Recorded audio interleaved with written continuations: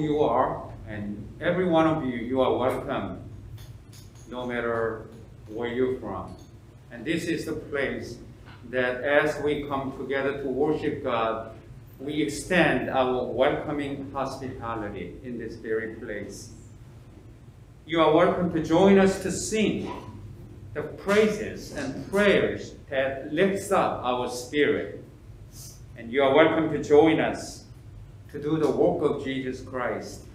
But today, particularly, we are welcoming our new church members who have gone through a membership training and who are committed now to do the partnership of ministry together. So we have Jisun, Usun, and Cliff this morning who will be joining our church community as new members.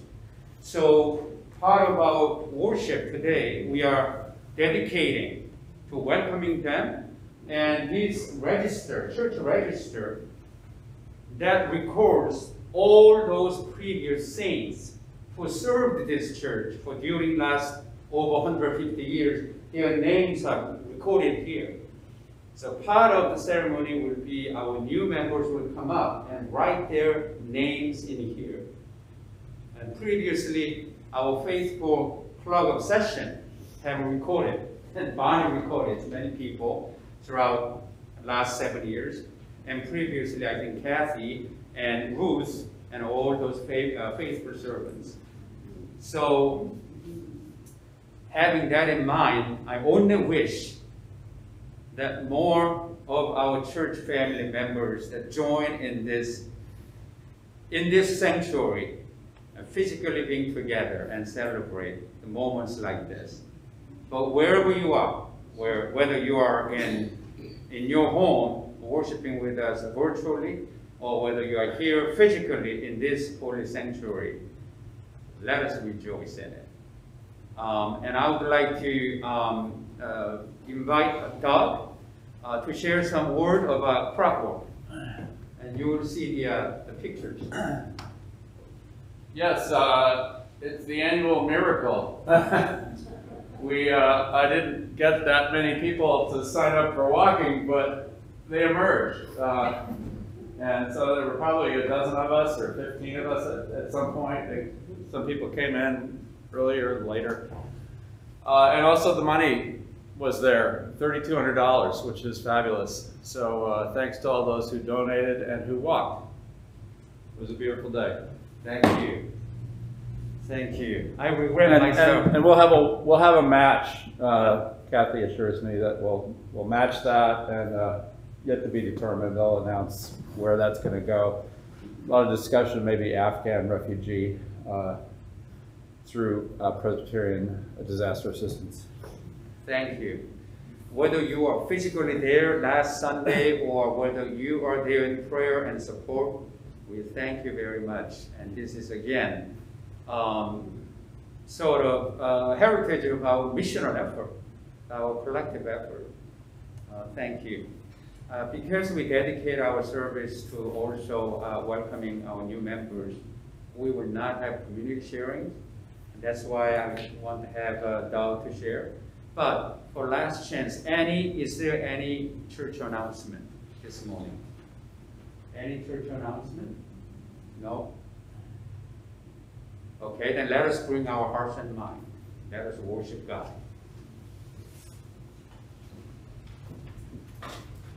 Good morning. Before we begin, I'd just like to have an explanation, the call to worship. I will read the leader's English. The English members will respond.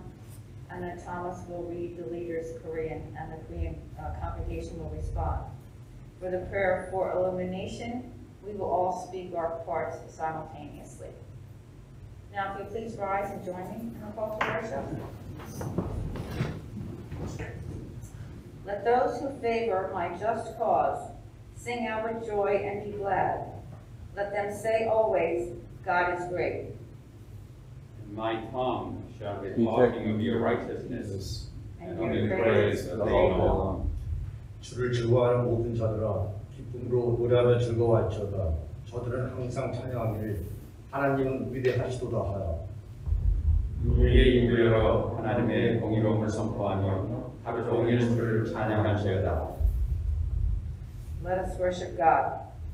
Our hymn is number 687, verses 1, 3, and 4.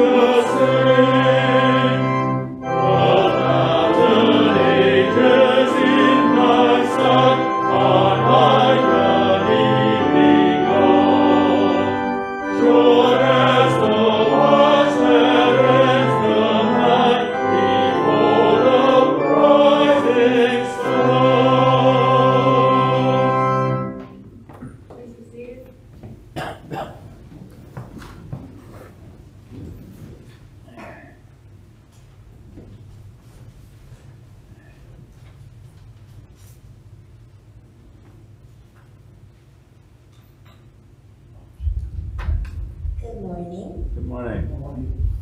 Have you ever helped make cookies? There are steps to follow in making cookies. First, we get a big bowl, and then the measuring cups, flour, sugar, and eggs. Then we turn the oven onto the right temperature. When everything is ready, what should we do? Now, we need to follow the recipe. Making cookies takes time, and we have to follow the directions carefully. Making cookies also helps us understand the scripture in the Old Testament, book of Ecclesiastes, chapter 12, verse 13. It says, "Now all has been heard. Here is the conclusion of the matter. Fear God, and keep his commandments, for this is the duty of all mankind." After everything has been heard, then we need to do what we know is right. And just like there are steps to making cookies, there are steps to be good Christian. First, we listen to teachers of the Bible. That is like gathering the ingredients. Then we decide what we are to do. That is like turning the oven. Finally, we are told to follow God and keep his commandments. That is following the recipe. When we follow God, we will turn out right. Just like following the cookie recipe will turn good cookies. The Bible is going to be our recipe book. It will tell us what to do in order to be good cookies. I mean, good Christians. So please remember, as Christians who love God, we need to follow the directions carefully. So let us keep our important book of direction, the Bible, close to us and read it regularly and follow God and his commandments. Let us pray. I invite you all to pray with me. Dear God, thank you for your teaching. And please help us to keep your commandments. Please help us to keep your commandments. Amen. Amen.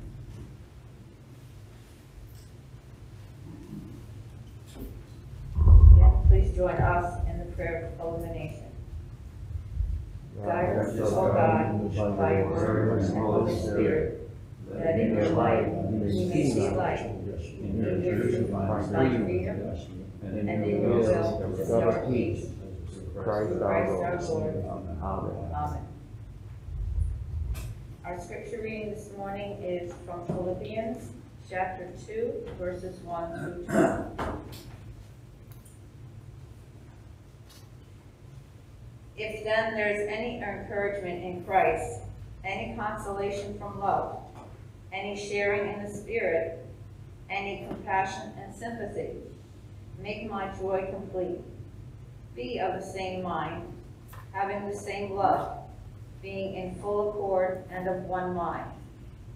Do nothing from selfish ambition or conceit, but in humility regard others as better than yourselves. Let each of you look not to your own interests, but to the interests of others. Let the same mind be in you that was in Christ Jesus, who, though he was in the form of God, did not regard equality with God as something to be exploited, but emptied himself, taking the form of a slave, being born in human likeness, and being found in human form, he humbled himself, and became obedient to the point of death, even death on a cross. Therefore, God also highly exalted him, and gave him the name that is above every name, so that the name of Jesus every knee should bend, in heaven and on earth and under the earth, and every tongue should confess that Jesus Christ is Lord, to the glory of God the Father.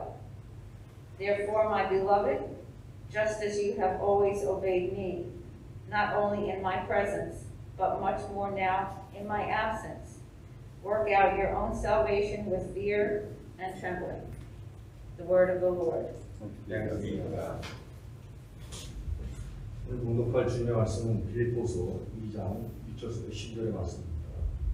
그러므로 그리스도 안에 무슨 권면이나 사랑에 무슨 위로나 성령이 무슨 교제나 긍휼이나 자비가 있거든 마음을 같이하여 같은 사랑을 가지고 뜻을 합하며 한 마음을 품어 아무 일에든지 다툼이나 회고를 하지 말고 오직 겸손한 마음으로 각각 자기보다 남을 낫게 여기고 각각 자기를 돌아볼 뿐더러 또한 각각 다른 사람들의 일을 돌아보아 나의 기쁨을 충만케 하라.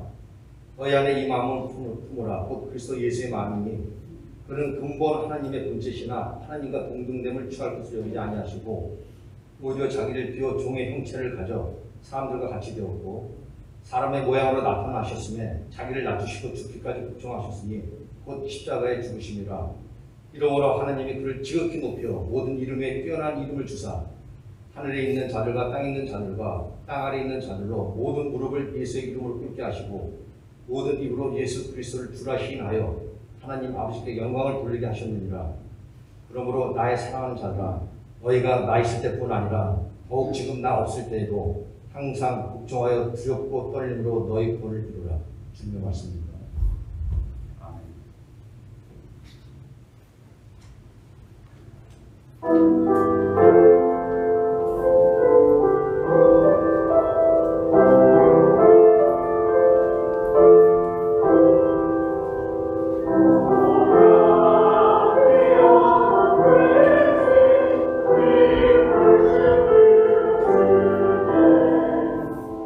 Let's sing the Lord.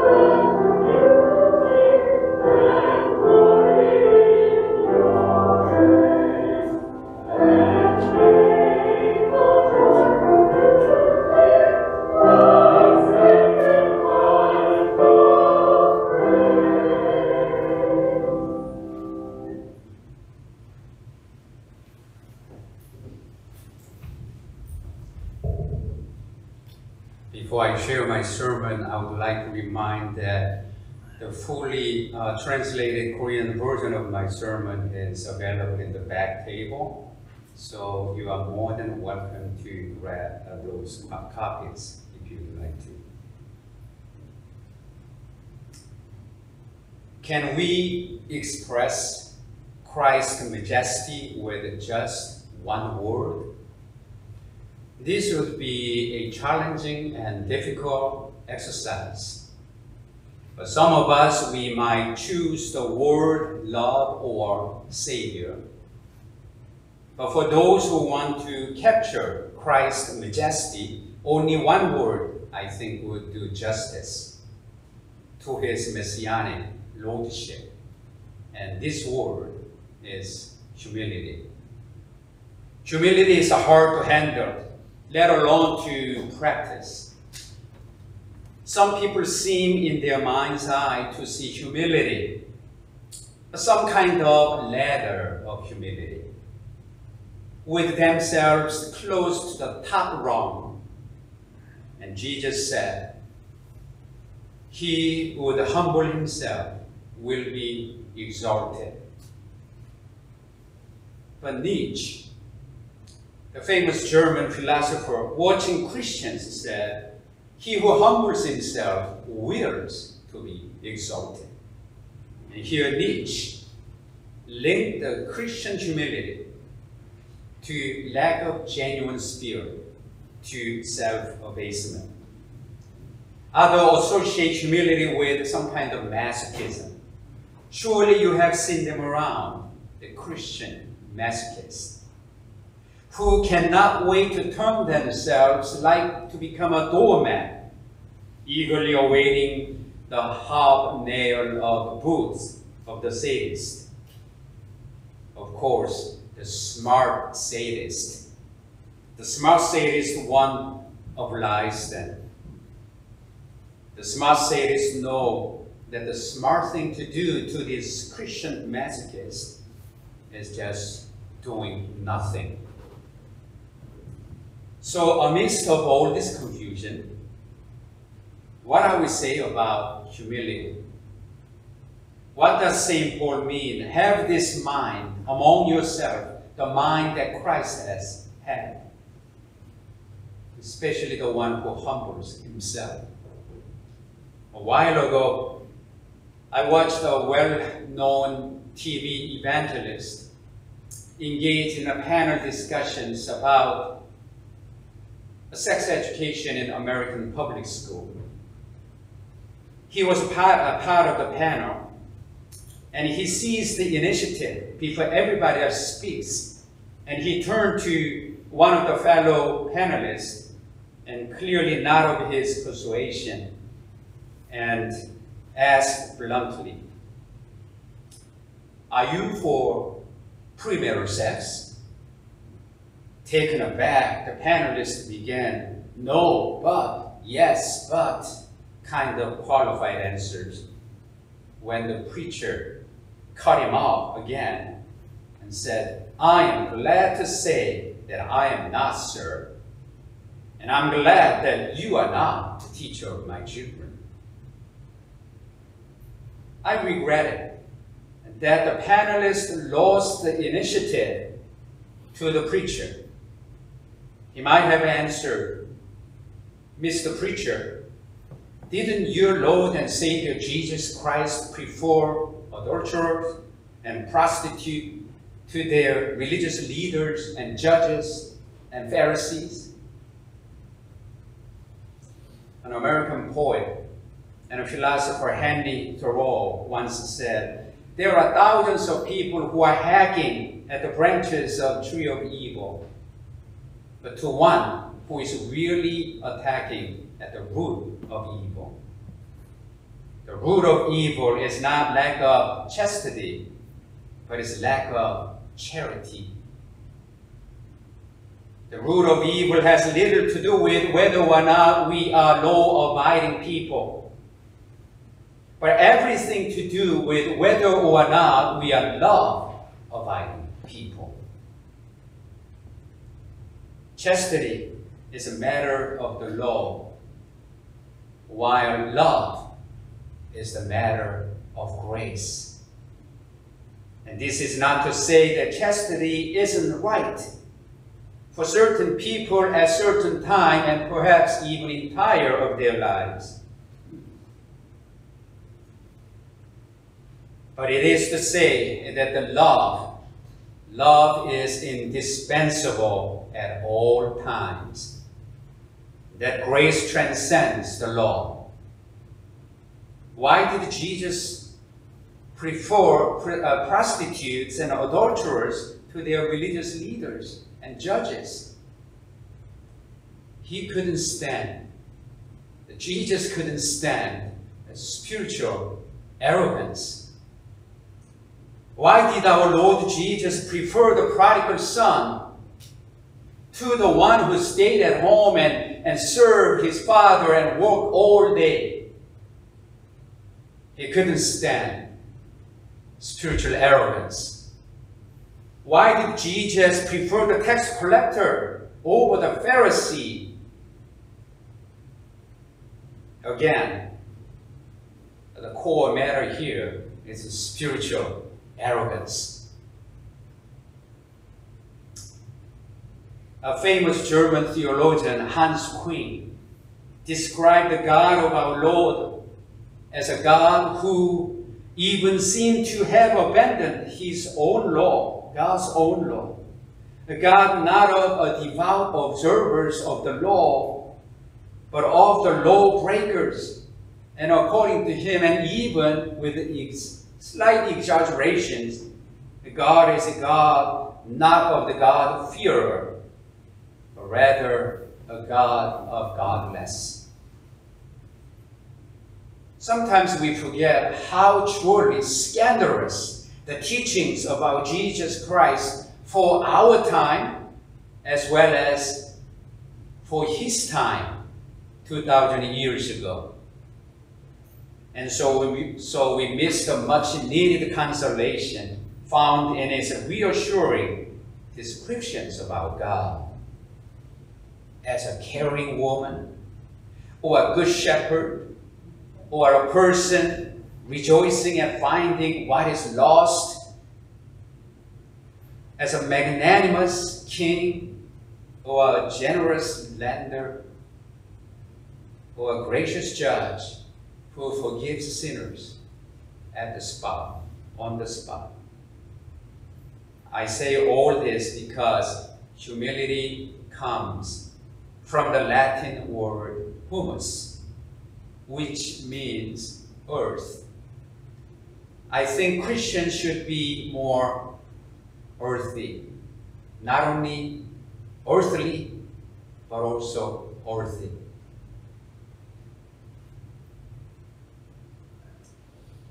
And it is certain that we are earthbound. Those who think differently, who think that we should head straight upward for heaven-bound, forgetting that on our way up, we encounter our Lord Jesus Christ on his way down where we are. And if heaven comes down to us, if God comes down to where we are, why on earth should anyone head up for heaven? Isn't that, in some sense, a spiritual arrogance? Isn't that saying with the Pharisee, God, I thank you that I'm not like those people over there, such as tax collectors, adulterers, prostitutes, and all those bunch of sinners. Besides, none of us can really rise that high. The moral profile of any human being resembles somewhat the silhouette of like giraffe, huge, high and lofty up front, and perhaps very small in the back, dragging. So humility has something to do with being earthly and also even being earthy. What else can we say? I said at outset that humility is often associated with guilt, feeling guilty. Actually, guilt is more related to pride rather than humility. In fact, the guilt may be the last stronghold of pride.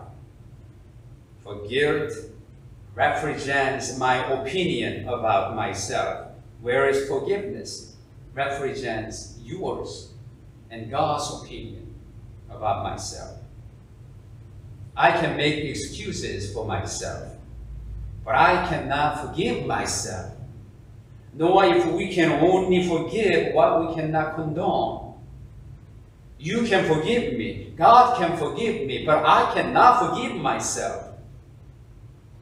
And it just may be that I am too proud to allow you or God to do for me what I cannot do for myself. And sometimes it is more blessed to receive than to give. At least it takes, I think, more humility. So to be humble means to be earthy, and also to accept our forgiveness and remembering that our value is a gift of God, not an achievement to show up. Let me offer you one more suggestion. To be humble means that you are also so busy caring and thinking about others that all of a sudden you forget about yourself. And in other words, to be humble means to be loving, which sounds straightforward enough, but it isn't.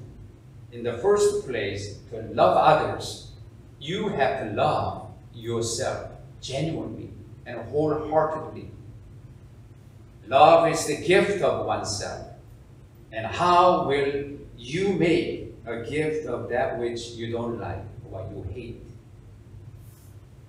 Moreover, to love means to become vulnerable, to take risks. I wonder how many of us, for the sake of others, are willing to lose our money. Quite a few, I would imagine. But let us ask how many of us, for the sake of others, that we are willing to lose our reputation, good reputation. Fewer, I would imagine. For even though we know that what consists is not how we look in the eyes of others, but how we look in the eyes of God and God's angels, nonetheless, that knowledge emotionally is difficult to appropriate. And now suppose for the sake of the world, the entire world, we Americans, if we are asked to give up our military power, military supremacy, would we give up power for love? And finally, humility spells a joy. It is fun to be earthy and earthly. It is joyful to be forgiven. And there is simply nothing like that sense of undeserved integrity, which comes in a moment of grace when we are truly able to love one another. But more, as St. Paul wrote, not I, but Christ who dwells in me. St. Paul understood that whatever is good, whatever is just is of God. It seems to me that to the degree that you don't have to take credit for your talents, to the same degree that you are truly free to enjoy the gift and talents that God has given you. I love to see somebody receive a compliment and hear her say, "Thank you," with all the gratitude and the joy. that comes with, instead, not having to say, like, oh, well, it's nothing, really, nothing much. So dear friends, my word for you for this week, the week ahead, is be humble. Be humble. Earthy, forgiving, loving, and full of joy. Praise the name of our Lord Jesus Christ. Amen. Amen.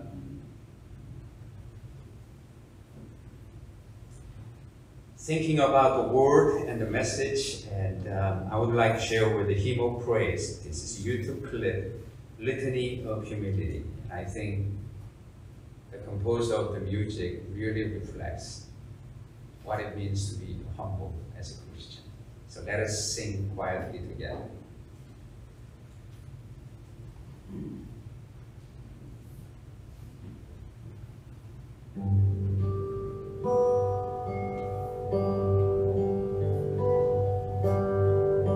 From my desire to be loved, from my desire to be extolled, from my desire to be honored, from my desire to be praised, from my desire to be perfected, from my desire to be consulted,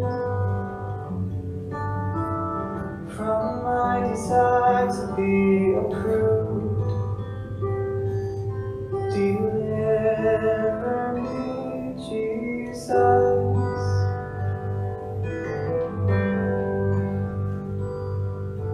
Oh Jesus, meek and humble-hearted, hear my prayer, hear my prayer. Oh Jesus, meek and humble-hearted, hear my prayer,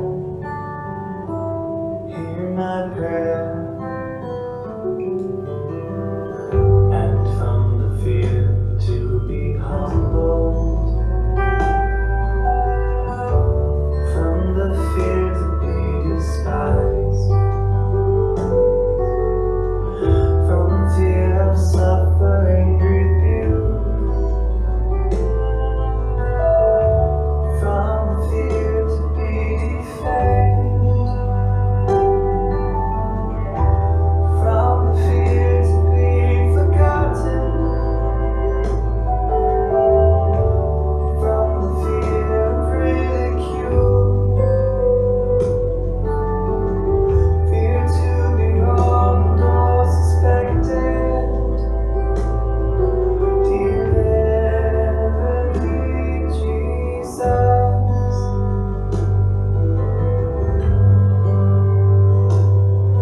Oh Jesus, meek and humble-hearted, hear my prayer, hear my prayer. Oh Jesus, meek and humble-hearted, hear my prayer, hear my prayer. Oh Jesus, meek and humble-hearted, hear my prayer, hear my prayer. Oh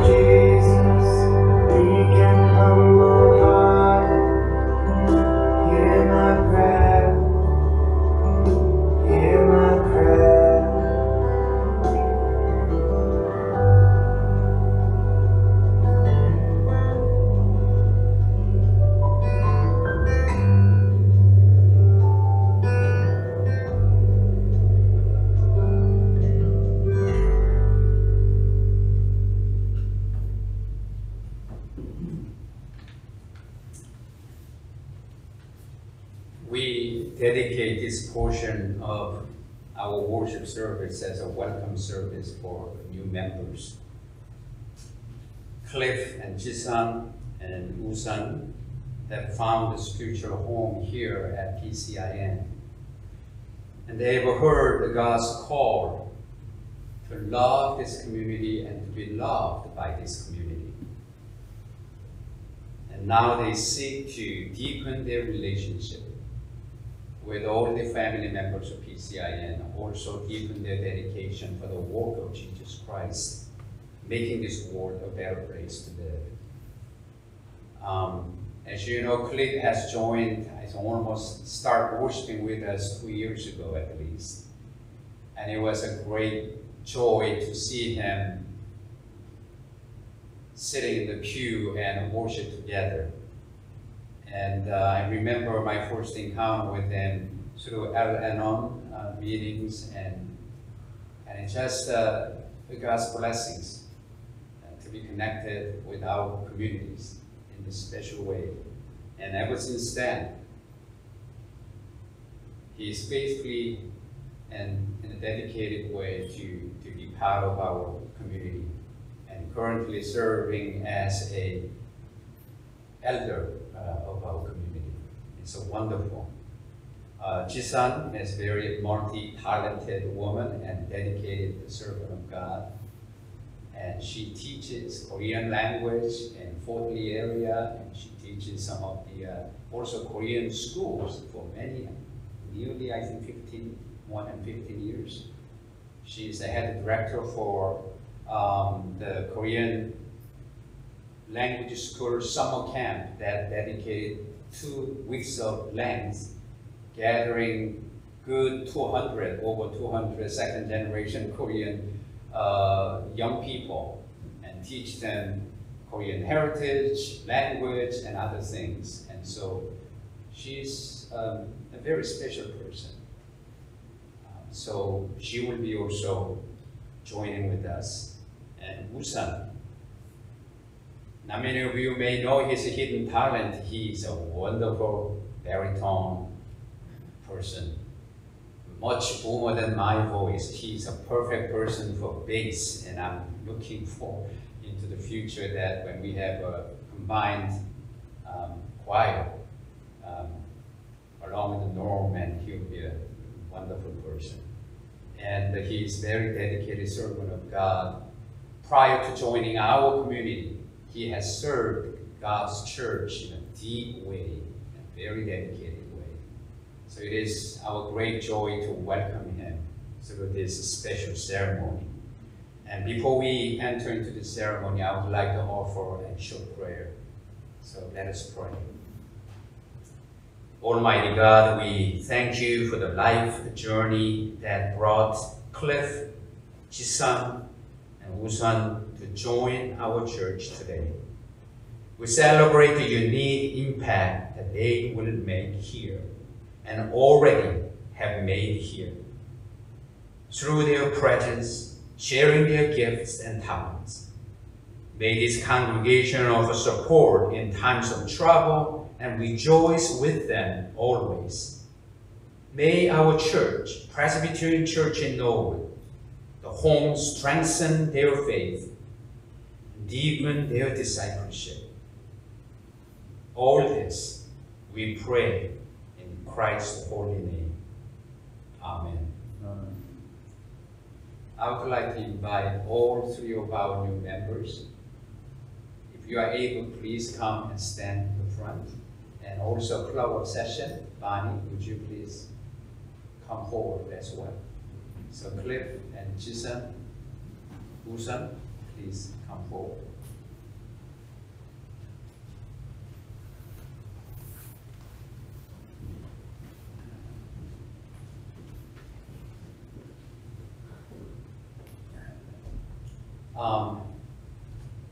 Please face to our congregation, and I'm going to ask you 3 or 4 questions. Please listen carefully. I'm going to read slowly. Please listen carefully and answer affirmatively with assurance. Today we make a covenant with one another, and we make promise to one another before God, so that we can depend on each other through good times and hard times. Cliff and Jisun and Usun, you have a church and a people, and so now we ask you these questions. Do you affirm your faith in God as your creator, in Christ as your inspiration, and in the Holy Spirit as your strength? If so, please say, I do. I do. Thank you. Do you promise to be Christ's disciple, to follow in the way of Jesus, to resist oppression and evil, to show love and justice, and to be a witness to the healing ministry and the loving message of Jesus Christ as best as you are able? If so, please say, I promise with the help of God. I promise with the help of God. Thank you. Do you promise, according to the grace given you, to grow in faith and to be an active and joyful member of this church? If so, please say, I promise with the help of God. I promise with the help of God. One last question. Do you promise to participate in the life and the mission of this family of God's people, sharing regularly in the worship of God and enlisting in the works of this local church as it serves this community and the world? If so, please say, I promise with the help of God. I promise with the help of God. Thank you. Now we have a plug-up session to ask questions to the entire congregation. This is our promise to these new members. Do you promise to help Cliff, Jisun, and Usun find their place in the body of Christ, to pray with and for them, to welcome them fully in holy friendship, to be angels for them in times of distress, and servants to them in times of need? If so, please answer, we promise with the help of God. We promise with the help of God. Let us, the members of Presbyterian Church of Norwood, express our welcome and affirm our common ministries together. So you will see the common confessions on the screen. So let us read together. We joyfully welcome you into the common life of our church. We promise you our friendship and prayers as we share the hope and the labor of this church. By the power of the Holy Spirit, may we grow together in faith and be witness to the love of God and the peace of Christ. Amen. Amen. Now I would like to invite all of you to stretch out your right hand toward all three of our new members. And this way we can keep our appropriate distance at this time. And this extending of our right hand symbolized our Christian love and support for them. So in the name of Jesus Christ, on behalf of our church, we extend to you, Cliff and Jisun and Usun, our right hand of God, Christian love, welcoming you into the company and the family of our church, Presbyterian Church in Norwood. So as I offer a prayer, blessing prayer for them, please join with me. Loving God, give to your children, Cliff, Jisun, and Usun, strength for their life journey, courage in times of suffering, the comfort of faith, love that cannot die, laughter in the company of friends, and the hope of new life through Jesus Christ, who makes us one body, to glorify God in all that we serve and do. Amen. Amen. Let us give them a warm round of applause. The church has prepared a small gift for you, and Bonnie will present this to each one of you. Right now we have all large, but if you would like to change it, we have different size. So let's give them another. So you wear this when you join crop works, when we go to mission trip, and so this is part of our uniform. And now, before you go, we will have a sacred ceremony of writing your own names here. And Cliff, our Facebook Club session already recorded your name here. And so we will skip that. Jisun, yeah, at least you can initial next to your name.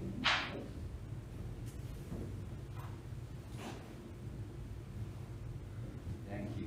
And Jisun, write your name legibly.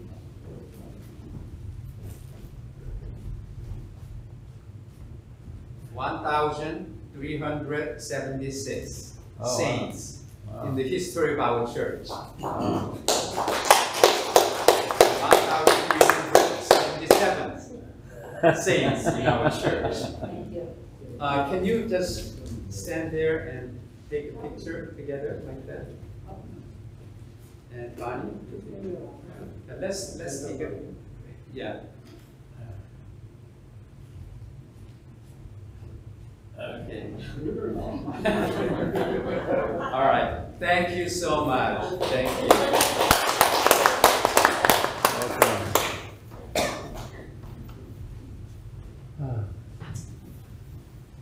Our God is gracious at all times.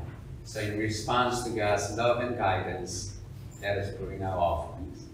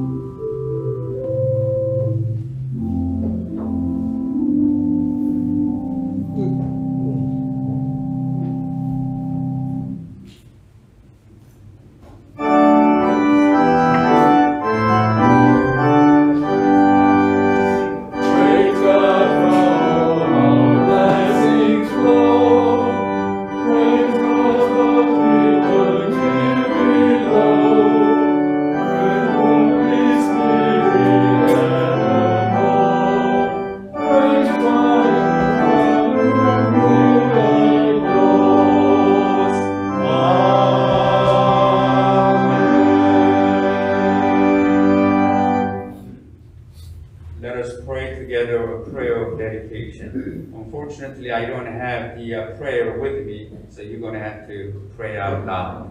So let us pray. We draw near you, your throne of grace, O God, renewed by your mercy and enlivened by your power. You have given us the Spirit of a Savior, so that in you we live and move and have our being. Your Spirit resides within us as a source of encouragement and strength. Accept what we bring now as signs of our faithfulness, and bless what we do hereafter as we express our commitment. In Christ, amen. Amen. Let us join our final hymn. This is like famous Sunday school hymn. This little light of mine. As with our new family members and all of us, let us bring our gift to let it shine in this dark world.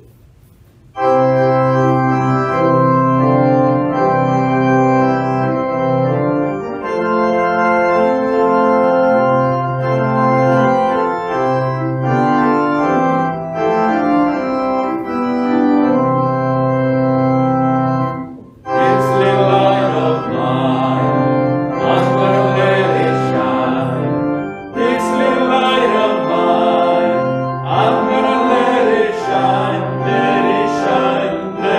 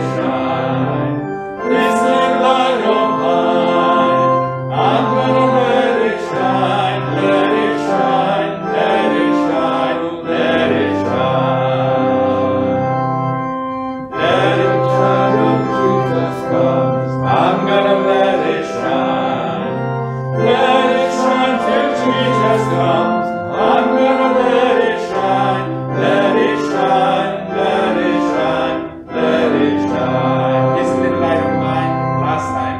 This little light of mine, I'm gonna let it shine.